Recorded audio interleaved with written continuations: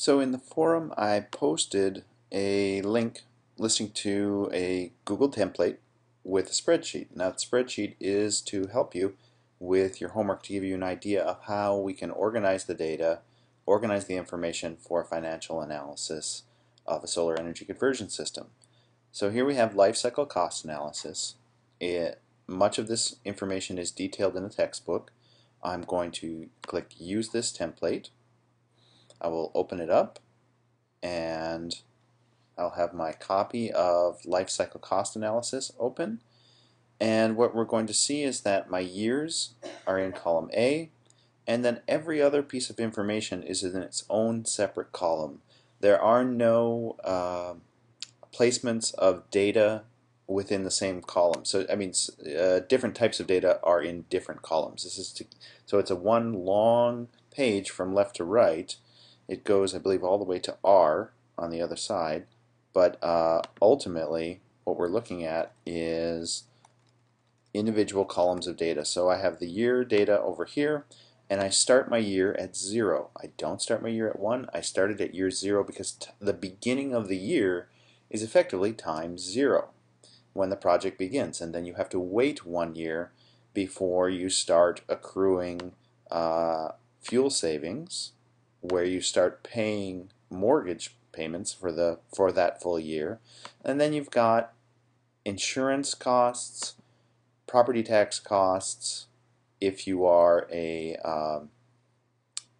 for the most case, if we are using that in our problems. Some of our problems we're not using extra property tax. And then there's the 30% federal income tax savings. This is the federal incentive that draws from our interest payments that we are paying in column J, the interest that we're paying on our loan payments. I sum B, C, D, E, F, G, or E and F to get a sum on G.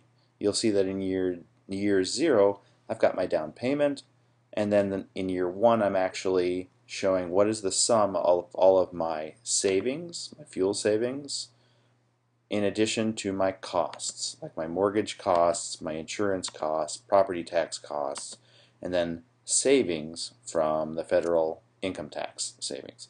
So I have that. I then need to place that cumulative solar savings for the 1 year, my annual solar savings, I need to put it into present values. I want to put it in year 0 dollars. So 394 becomes 365.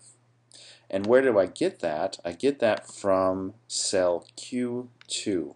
So let's go over to Q2, and we see that I have a column for the present worth factor for each year, year 1, 2, 3, 4. So this actually probably should have been shifted down 1 unit, but this is for year 1.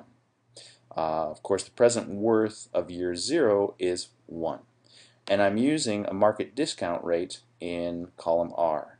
The market discount rate, that's the rate that I can increase by a value, and it will actually drop my cumulative solar savings in column I.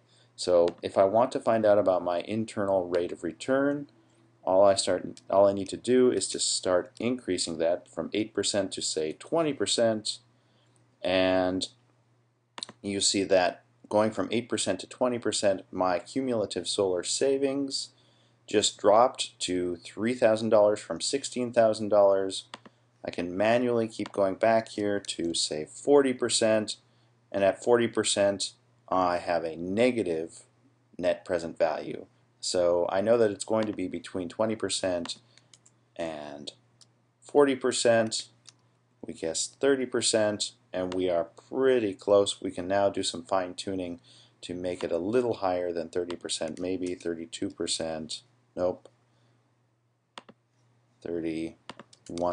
And you see how I'm zooming in on my potential internal rate of return. Eventually I'm trying to get this guy, this value in blue of my cumulative solar savings, to 0, and then that will be the internal rate of return that drives our project comparisons. But for right now, our real market discount rate is 8% in this particular solar hot water project. Last things to point out are that column I has been our cumulative solar savings, and if I look at column I see that I am taking the years prior cumulative solar savings and adding the present worth annual solar savings to that value to get my incremental solar savings. And then you see that this project goes from negative cash flow to positive in between year 5 and 6, and we can see that in the plot right here. Okay. Now the J, K, L, and M columns are our bank columns. N, O, and P columns are our columns that deal with the annual total energy load in the house for hot water, the solar fraction, that is the fraction of energy provided by the sun for our solar hot water system, that would be 65%, and the fuel rate is going to be 8 cents per kilowatt hour, or $80 per megawatt hour. All right? So you see there we have a connectivity between the solar fraction chart and the plots of paying down the loan and the cash flow being paid off. And if I go to the next tab over, I've got a higher solar fraction here and the plot associated with it. Okay, so that's your tour guide of this little chart. I hope that it helps you to solve your problems inside of the problem set for homework 3.